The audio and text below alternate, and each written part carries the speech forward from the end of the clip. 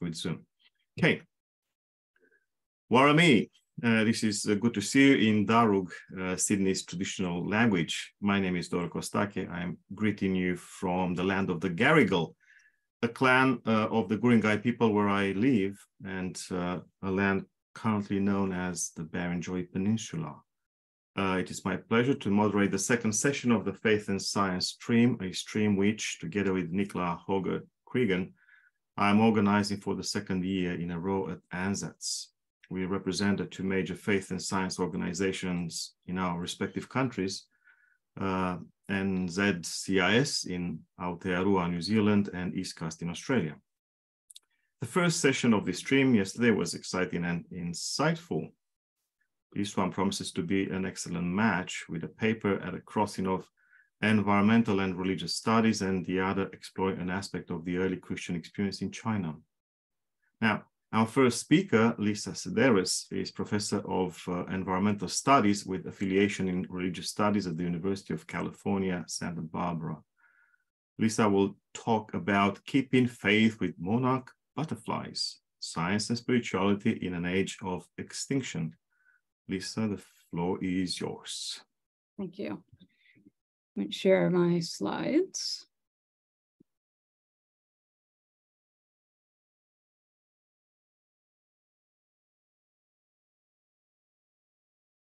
Okay, everyone can see that? Okay, how's the sound? Does it sound okay? Yep, all good. Thank you for the introduction. It's nice to see you all. Some of you I know, and some of you, your names I've heard, so I look forward to talking to you. If you need me to cut this short a little bit, because we're starting a bit late, then I'll just let me know, and I'll sort of, I'll leave some for discussion and just cut it short if I have to. So,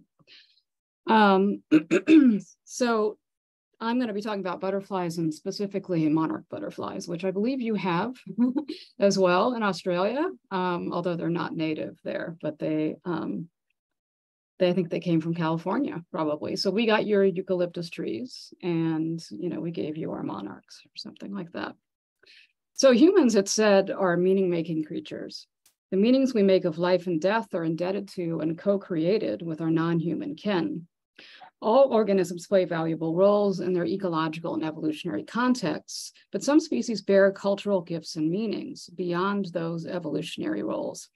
Birds, for example, are almost universally regarded as otherworldly emissaries. Their appearance and songs carry specific messages of hope, comfort, or warning. Birds are often the first creatures to display warning signs of wider environmental threats, like pollution or climate extremes. And like birds, butterflies too are imbued with sacred meanings across many cultures, and they play a prominent role in folklore, art, and seasonal ceremonies, both religious and secular. Like birds, migrating species of butterflies are especially vulnerable to abrupt changes in their environment. That humans look to these creatures for meaning is no coincidence. Often they have something important to tell us. Rich in symbolism and beauty, butterflies are almost endearingly useless by many conventional human standards. For some, the lack of clear-cut utilitarian value may lend butterflies a certain charm, but for scientists seeking to communicate the urgency of their decline, their relative uselessness can be vexing. Calls for butterfly protection in the media often hype their pollinating powers, but unlike bees and beetles, butterflies are not powerhouse pollinators. If all butterflies were to disappear, so would a few flowers, but not many. In thinking about butterflies, it seems important to conceive of values in ways that sidestep the usual dichotomy that we've inherited from environmental ethics between intrinsic value on the one hand and utilitarian or anthropocentric values on the other. What might it mean for humans to need butterflies in vital but less tangible ways? For starters, we might describe our need for them as spiritual or imaginative, or imaginal, maybe is the word. Writer and activist Rebecca Solnit worries that the loss of close contact with nature and animals over time might result in the diminishment of our imaginative capacities, eventually stripping down English into a kind of newspeak, she says. So we talk about the wolf at the door, or of lambs to the slaughter, but how many people now even know how a mule kicks, or what it looks like to see bees making a beeline? Does anyone alive today even know how many swallows a summer makes? And when speech goes blank, Solnit observes, imagination will have preceded it. The loss of creatures like butterflies, and especially monarchs, may impoverish our ability to process our worlds and its rhythms of life and death, and to bear witness to degradation and death, that of ourselves and that of other creatures. It's no exaggeration to say that butterflies have long been an object of human obsession. Butterflies generally, and monarchs in particular, are widely believed to carry the souls of the dead. A transboundary species, monarchs' arduous and precarious migrations symbolize hope and perseverance, especially for migrants and others who are dispossessed of their homes and lands. Monarchs elicit reflection on cycles of rebirth, renewal, resurrection, owing to their mysterious emergence in radically altered bodily form from a tomb-like chrysalis. Thus, butterfly metamorphosis and the seasonal return of migrating butterflies offer a comforting symbol of transition and transformation, not because humans welcome change, but because we so often fear and resist it. What would happen if a symbol of hope and continuity in the face of change becomes, through extinction, a symbol of loss? In a way, monarchs already do symbolize loss, but they have enabled humans to process the loss of death in ways that bring comfort and spiritual enrichment. Reflecting on the ancient lifeways of monarch butterflies may help to broaden our understanding of all that is potentially lost when a species goes extinct, and why those losses are sometimes hard to categorize. Often hailed as symbols of freedom, escape, unfettered mobility, and radical change, monarchs are also suggestive of cyclical return and continuity. They are central to a worldview that is life-giving, even in its acceptance of death.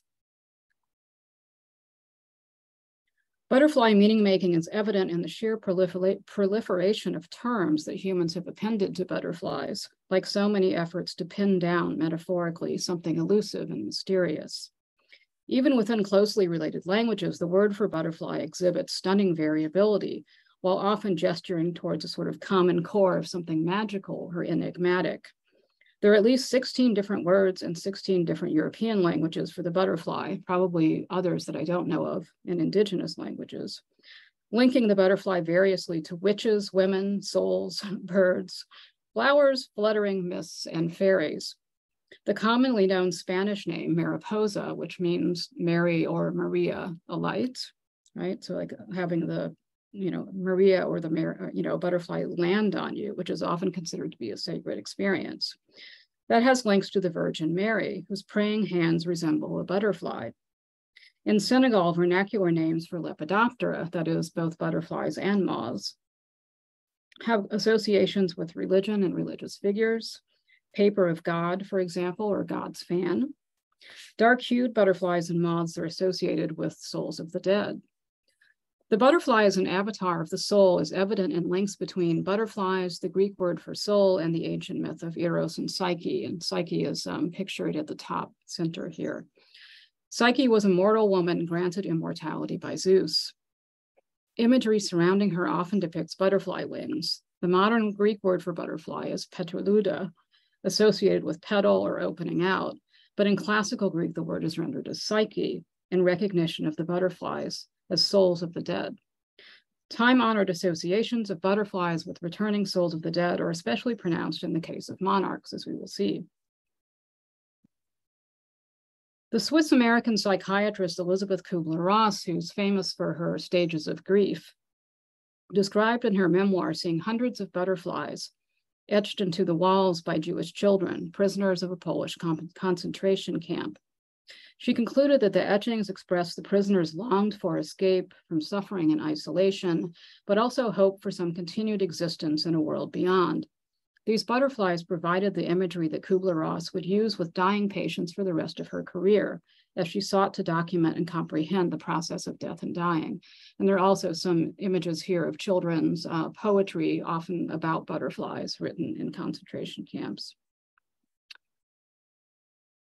Butterflies often play a central role in community identity. The small town of Pacific Grove in Monterey County, California, provides one example of monarch devotion. The town has constructed much of its annual rhythms and indeed its civic identity around monarch migration. Annual migration boosts tourism, of course, but the town's investment in the monarch goes much deeper. In 2020, when not a single monarch returned to Pacific Grove, townspeople began to wonder how life in Pacific Grove could continue in a meaningful way. The monarch is the city's logo. Signs posted around town welcome visitors to Butterfly City, USA.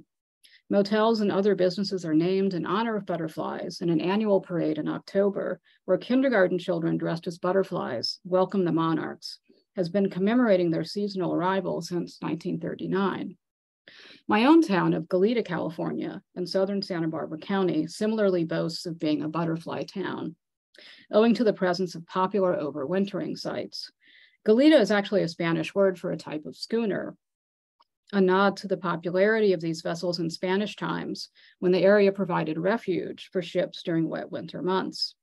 However, when Goleta was officially declared an incorporated city, which would only happen in 2002, the image chosen for the city's seal, which you can see here, depicted, to the great irritation of some, not the area's rich maritime history, either Spanish or post-colonial, but the familiar orange and black butterfly drifting above rows of agricultural fields and stylized ocean waves.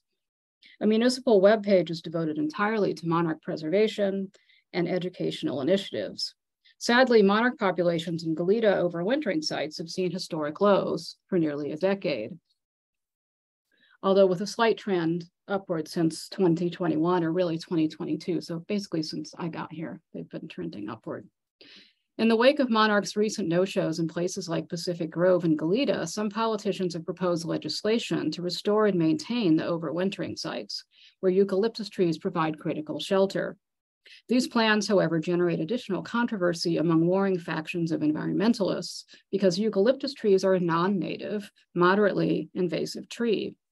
They're regarded by many Californians as little more than a fire-prone, water-hogging weed.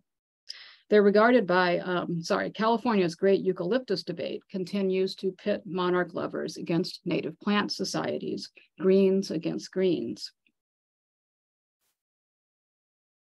Despite shocking declines in monarchs, as much as 80% for Eastern monarchs, that's the ones that come from, down from Mexico up all the way to Canada, and 99% decline in Western monarch populations, which overwinter here on the coast. Despite those declines, monarchs have only this year been red listed as endangered. And that is not an official status yet that actually guarantees them sort of legal protection for reasons that are complicated. In the last year or so, Western monarchs have staged an encouraging, though highly provisional comeback here where I live on California's central coast. The uptick in populations in 21 and 22 was a welcome sign, but it takes years to determine if recovery is really underway. That uptick followed an exceedingly bleak turnout in 2020. You can see these signs. This is at Pismo Beach. I took this picture. You can see how much they've been going down. Even though they've gone back up again, it's nothing compared to what their numbers used to be. So that bleak turnout in 2020 seemed to mark the beginning of the end for monarchs. The causes of the apparent rebound remain poorly understood because so much about monarchs is shrouded in mystery. Habitat loss, deforestation, herbicide, and pesticide are all implicated in the monarch's decline, and climate change is also a factor. Some researchers link monarchs' decline to the loss of their host plant, milkweed, which once grew abundantly in the US. I'll say more about that in a moment. Monarch migration is a multi-generational, tri-national affair. Migration from Mexico to the north spans at least 4 generations over the course of the summer, as each successive generation lays eggs at sites further and further north. The last generation born in this process is notably different from its parents and grandparents, who complete their life cycle in about 4 weeks. Indeed, the final generation that journeys back south to Mexico is often called a Methuselah butterfly, and it constitutes a different sort of butterfly altogether. These super generations can live up to 8 months. They postpone mating and egg laying and fuel up on nectar to prepare for 3,000 or more mile journey south, clustering in overnight roosts along the way. What is most astonishing is that these long-lived butterflies, generations removed from the previous cycle's overwintering ancestors, somehow know how to return to a place they have never seen before, thousands of miles away. No one is quite certain how they accomplish this. For amateurs and scientists alike, the complexity of the butterfly's long migration inspires spiritual and devotional interest. Their epic journey also anchors seasonal and religious rites and bioregional character. Annual migrations are greeted sorry, lost my paper, are greeted with Thanksgiving Day butterfly counts, much like Christmas Day bird counts, and a variety of celebrations. People flock by the thousands to monarch overwintering sites. This is Pismo Beach, where I took this photo last November. It's difficult to overstate the emotional impact of the spectacle of roosting monarchs, particularly at a time when their seasonal return cannot be assumed. Spectators often assume a reverential attitude, speaking in hushed tones and smiling beatifically as they gaze upward at stands of lofty trees magically transformed by undulating clusters of orange wings. It's not uncommon for people to weep and pray spontaneously. Significantly, monarchs play an integral role in rituals surrounding the Day of the Dead, a 3,000-year-old tradition originating in central Mexico that takes place at the beginning of November when monarch migration is peaking. These rituals are a legacy of Catholic influence on much older Mesoamerican cosmogonies and ritual practices. Monarchs have traditionally been welcomed as souls of ancestors returning for a yearly visit. Particularly strong associations link monarchs with the souls of children.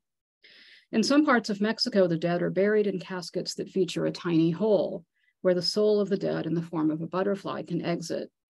Day of the Dead rituals celebrate the dead with food, drink, dancing, and offerings of various sorts on brightly colored altars. Artificial monarchs are often placed on private and public altars alongside the traditional flame orange Mexican marigold, whose vibrant color mirrors the monarch. Participants often dress in monarch costumes. Papier-mâché skeletons are fitted with monarch wings. Traditional ecological knowledge in Mexico links the monarch to agricultural cycles. They're locally referred to as harvesters because their departure to the north signals the time to prepare the soil again for the next agricultural cycle. Ethnohistoric studies affirm pre-Hispanic associations of monarchs with the sun god, the creator and giver of life. Myths regarding the metamorphosis of the sun god's rays into monarchs capture their significance as a life-giving creature. The lives of individual butterflies come and go in the cyclical process around which so many cross-cultural events are organized, but the cycle itself continues on, or rather it has for perhaps millions of years until this moment, when one dominant and uniquely destructive species is causing this ancient procession to falter. Monarch extinction raises the specter of death for a creature on whom many have long depended to cope with death, to make peace with it and its place in the broader scheme of life. When humans become the agents of species death, are we then culpable for the ancestors' failure to return, as in the Day of the Dead rituals? What practices and meanings might go extinct along with monarchs? Fortunately, many people are actively working to prevent their extinction, but there's a need to educate the public on the best ways to help monarchs. Assisting their survival is a complex and messy affair that reveals additional layers of entanglement between us and them. In some cases, well-intentioned efforts to ensure the butterfly's survival might actually disrupt its way of life, jeopardizing the very qualities that humans have come to revere. For example, the public is often advised to plant milkweed, as I mentioned before, the host plant for egg-laying females and growing caterpillars. Varieties of milkweed are distributed to the public at monarch festivals, and monarchs are in reproductive diapause during the winter, meaning that they cease mating and egg-laying during this period. But in mild climates and regions made milder by climate change, milkweed may not die back, continuing instead to bloom year-round. This encourages monarchs to keep laying eggs rather than embark on their iconic journeys. This is especially the case with non-native tropical varieties of milkweed that remain evergreen throughout winter. Though conservation groups warn against it, many citizens have also taken it upon themselves to rear monarchs in captivity, and school children often do this in science classes as well, in an effort to boost the population. Monarchs are also raised commercially for release at celebratory events like weddings. Don't do that, it's a bad idea. Some studies indicate that captive-bred monarchs lack the capacity to migrate, while others suggest they might recover migratory abilities if given enough time to orient themselves. Conservation programs often rely on captive breeding and release, and so it's worrying to think that this strategy is ill-suited to monarchs. Spiritual values probably play a much bigger role in environmental ethics and conservation than we realize. Certain organisms have been designated as possible cultural keystone species. The IPBES, that is the Intergovernmental Science Policy Platform on Biodiversity and Ecosystem Services, IPBES, defines the cultural keystone species as follows, quote, species whose existence and symbolic value shape in a major way and over time the cultural identity of a people as reflected in the fundamental roles these species have in diet, materials, medicine, and or spiritual practices, end quote.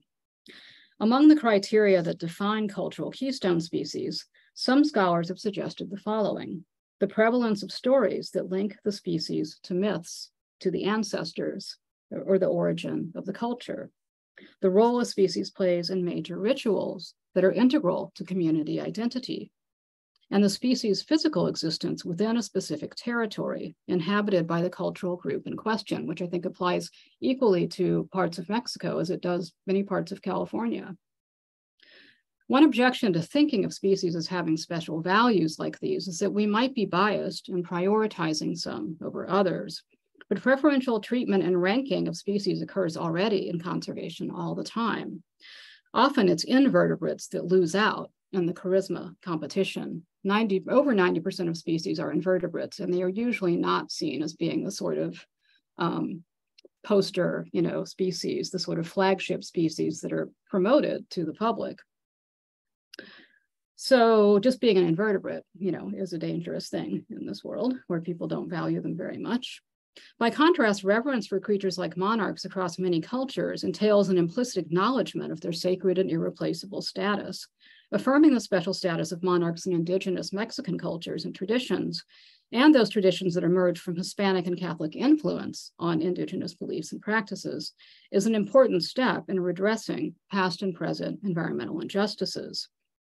Given that indigenous peoples have been dispossessed of species and lands deemed sacred and central to their way of life. Thinking with butterflies suggests the impossibility of isolating even our best and purest intentions and interventions from their complex contexts and consequences.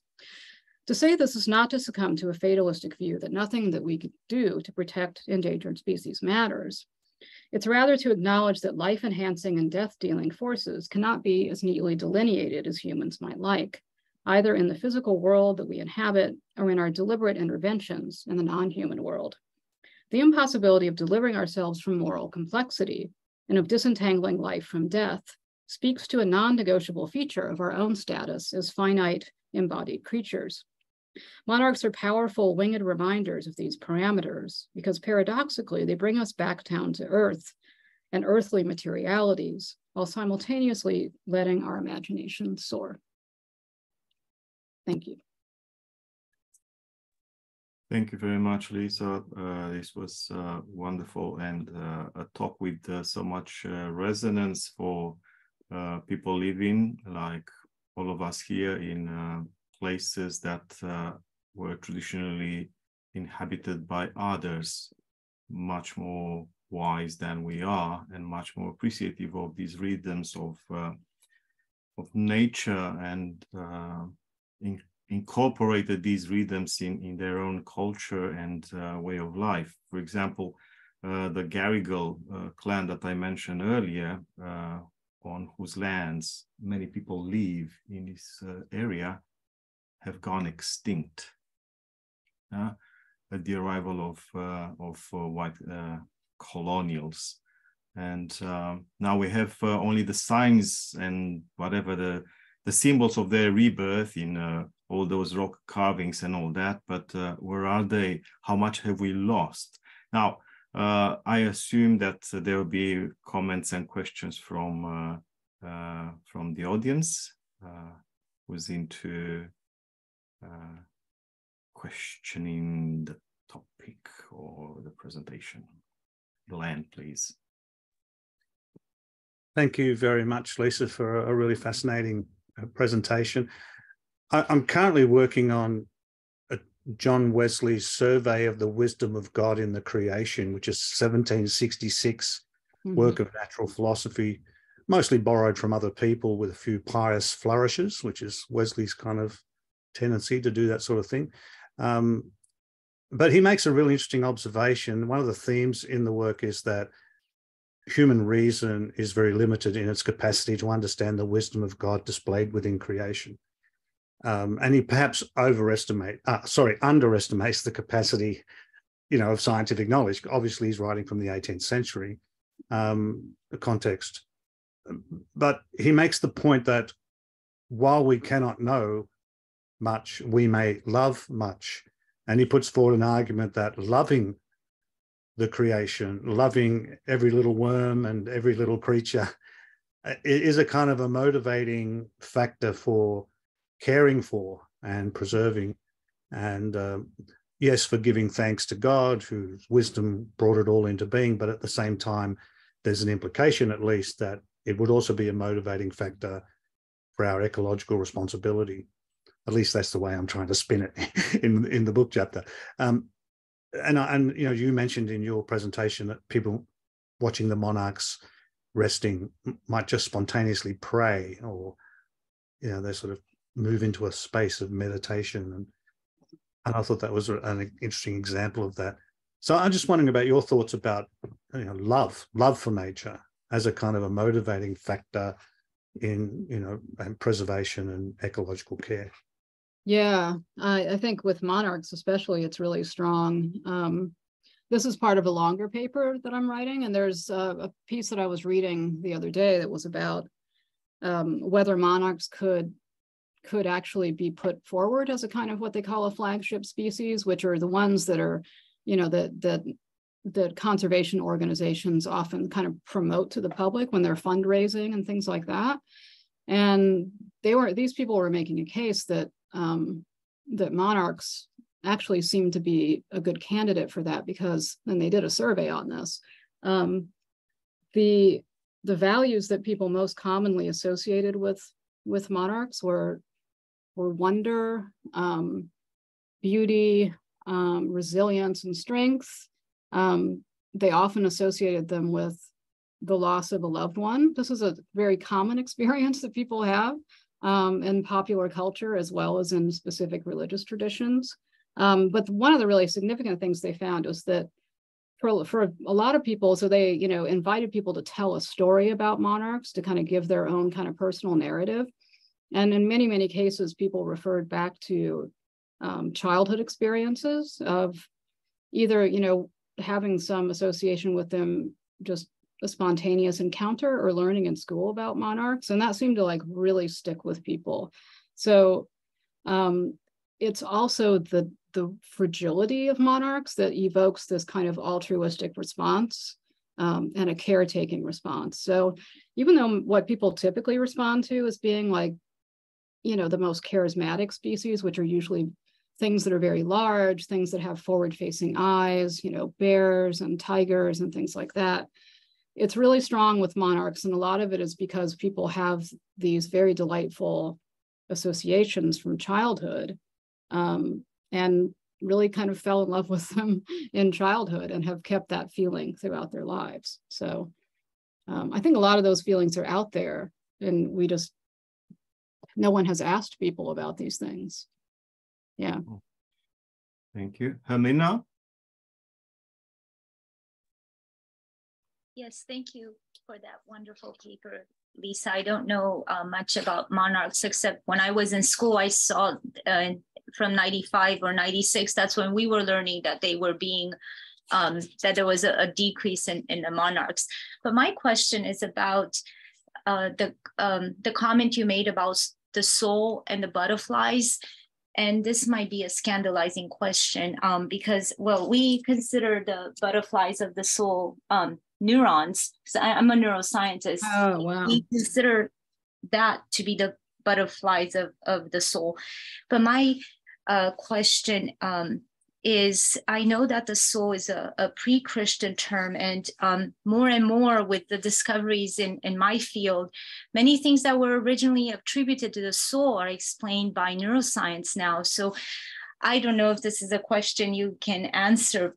I wonder if we perhaps might, maybe comment a little bit about the soul and the butterflies, that you made this connection very early in your presentation, in the context of what I'm saying, that a lot of what is attributed to the soul is now explained by neuroscience. So where is the soul? Is this a term that is out of date now? Should we be considering something else?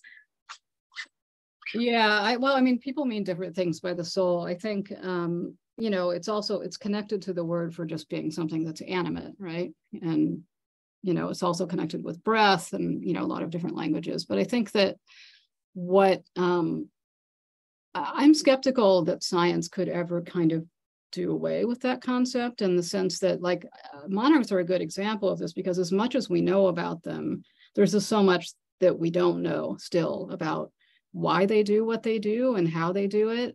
It may be something that's just a matter of time before science will figure that out. But I think what I would say is partly the soul element of that is sort of two things. One is them representing human souls, which of course is still a somewhat anthropocentric way of looking at them. Like, they're valuable because they represent the souls of other humans. But I think there's something else too that is the mystery of butterflies. Like, what, even if we can explain it sort of scientifically, we can't explain sort of why they do it, or why they do it in this way. I mean, wouldn't it be much simpler if they had evolved some sort of survival strategies that didn't require them to fly, you know, 3,000 miles or something, or to strangely like turn from one kind of creature into another? I mean, the process of that is pretty well understood by science, because there are these cells that they're called imago cells, fascinatingly. And when the caterpillar begins to develop these cells, its immune system like attacks these things, because it needs to have an immune response to something that looks foreign and weird. And eventually the imago cells outpace the immune system, and it can't compete, and they begin to communicate with one another. And that's how it turns into this very different thing. And I don't know, I just think there's aspects of that even when it's understood by science, there's the fact that it works in this way is just so amazing. And nothing will ever sort of take away, I think, that kind of wonder at what a bizarre creature this is, and how did it evolve in this way? It's just such a strange way to live, right? It's remarkable. Beautiful. Meek, one final question from you or comment. Thanks, Doru. Hi, Lisa. Hi. Good to see you. There's an Australian philosopher, Glenn Albrecht, who coined, I don't know if you're familiar with his work, the term solastalgia, which is this idea of mourning something while you're seeing it basically in freefall and collapse. I'm wondering if you could reflect a little bit, either from a community point of view, whose iconography centers around this butterfly, or maybe your own personal point of view of what it's like to be watching the species potentially go extinct, you know, how that's... Yeah, you know, it's interesting. We met some friends at the Botanic Garden a couple of days ago here in Santa Barbara, and I overheard a conversation, one of them saying to her sister, they were talking about getting tattoos, and she said, well, I'd like to get a monarch, but, you know, if they go extinct, I would feel really terrible having a monarch tattoo. You know, it's just like, this is something that just people think about all the time now. Like, what if these things aren't around? I don't want to get a tattoo, something like that. I feel, so, I mean, I'm new to the West Coast. And so, you know, I have seen them in Mexico years ago. I saw them there, but some of those pictures you saw, you know, I took myself, and it's so overwhelming, and so overwhelmingly sad. I mean, it's not like anything I have really felt before, but I was reading a book about scientists who work on coral reefs, and it's called The Coral Whisperers. It's really fascinating. And how grief-stricken they are in, you know, having to train as scientists to do work with a species that may not be around much longer. And I think it really speaks to the spiritual dimension of all of this, that people feel that they have to do whatever they can, you know. And it's to me, it's such a sharp contrast, the affective dimension of how people talk about this, to compare like those scientists or people trying to save monarchs to like the de-extinctionists who are just so excited about the technology. And there's no hint of grief, you know, in the way that they speak. And I think that just is very telling in the character of people involved in this work. Wonderful. Thank you very much. Wonderful, Lisa. And thank you very much for your presentation and for this beautiful conversation.